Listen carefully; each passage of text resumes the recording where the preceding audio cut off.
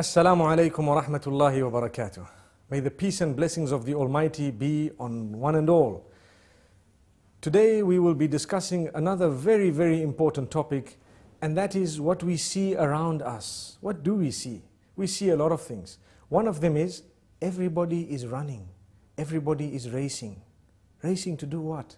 Racing to get more, to have the latest, to have everything the others have and even more and better, and to see who has the best and so on. This is more like a rat race, the race behind materialism. If we are to run behind materialism, materialism has no end. A lot of the times the example that people give is that of the mobile phone. We always want the latest, even if the phone we have does our job and it is good and it has been faithful to us, we still want to change it, we want to update it. Sometimes when we cannot even afford to have a mobile phone and we would have it, we would borrow, we would live on that which is credit, in the sense that we owe people and we don't even have the means to own something and we want it. The same applies to a motor vehicle, where you have a person who has a car, they've barely afforded it, but they want another one. They want to update it, and they keep on updating it, and they look at the other one, and they want that one as well. And then they are never happy with what they have, because they see what others have. We are taught as Muslims, be happy with what you have. Look at what you have, concentrate on it, and thank the Almighty for what He has given you and for where He has placed you. And this is the contentment of the heart that is required by a believer. And we need to know, yes, if you can afford it very comfortably, then go to it. And maybe perhaps you are allowed to have it. But what you do need to understand, and I do need to understand as well, is that I need to tailor-make my life according to my budget. What I have is the budget. What I own is the amount that I have. I need to make sure that I buy that which I can afford. Why should I buy something I cannot afford? It is a burden on the shoulders. It is something that will bog me down. It is always a worry in the mind. Some people have, and we've seen this happening even in advanced countries, some people have lived on credit all their lives. So they have a job, the job pays them a good salary, their car is on hire purchase, the furniture is on hire purchase, the television on hire purchase, the computers on hire purchase, the phones on hire purchase, the furniture, everything on hire purchase. So much so that even their holidays are not yet paid for. And they've just swiped a card and it keeps on adding. They did not calculate that one day we might lose the job. Then how are we going to pay for it? And this has happened. It has happened in the most advanced of countries. And we need to know that it can happen anywhere. And for this reason, Islam teaches us, don't live on credit. Live your life according to your means. If you cannot afford a holiday, don't go on it. Or go on a more basic holiday. If you cannot afford a mobile phone, don't have one. If you cannot afford a vehicle, go with public transport. It might be better for you. And so on. Yes, we should aim right at the skies. No harm in that. But do not pretend like you're living on a cloud when you have not yet moved above the ground, because that will probably bring you crashing to the ground.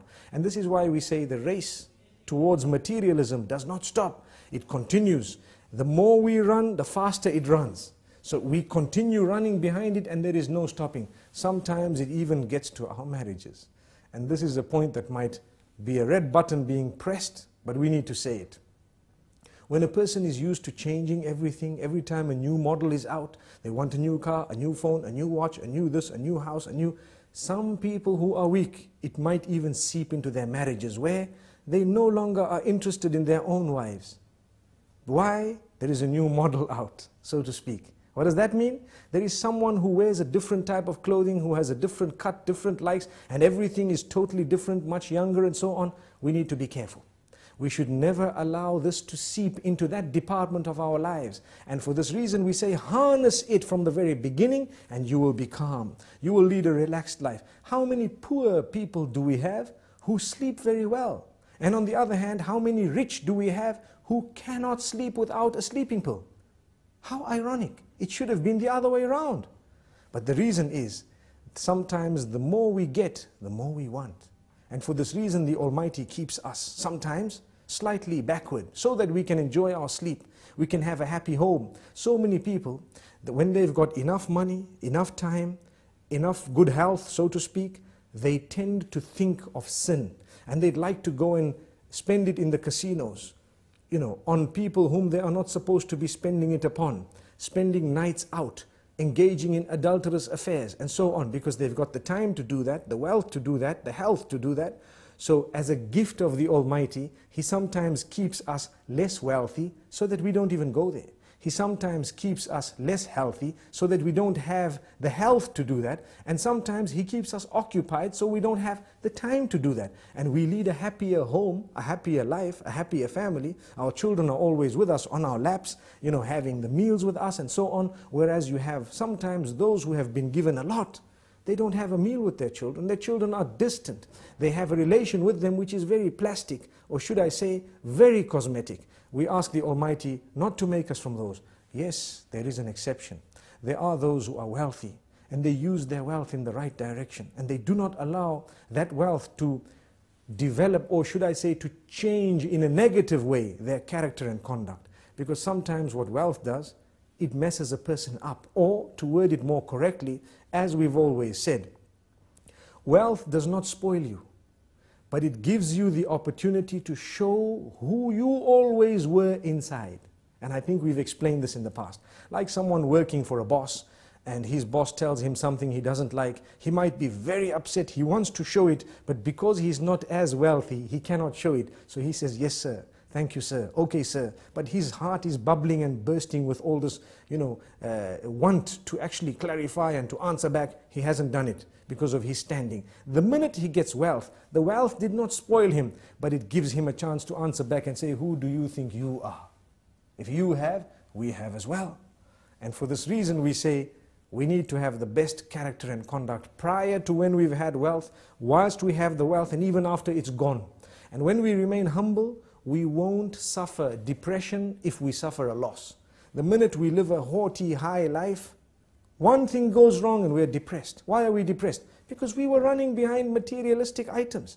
And we wanted to live a life that was compared to those higher than us rather than those lower than us. And for this reason we say, it is best for us to look at those lower than us so that we can appreciate the gifts of the Almighty upon us.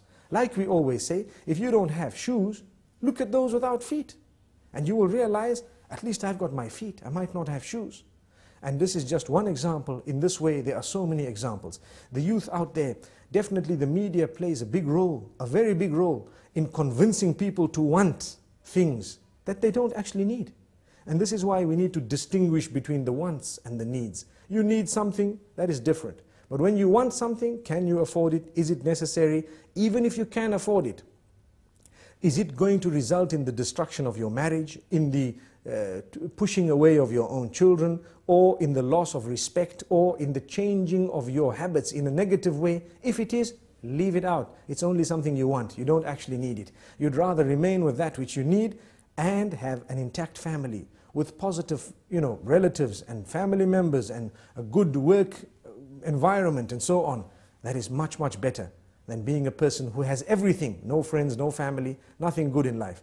And this is why I repeat, and I'd like to end with this, there are many people who have really prayed for lots of wealth, and when that wealth came to them, it actually came to them with more negativity than anything else. They lost their family members, they lost their relatives, they lost their children, and they lost their sleep as well. Sometimes they lose their health as well. Do you know when you can afford food and you eat a lot of junk food and you eat a very, very unhealthy solely because you can afford it?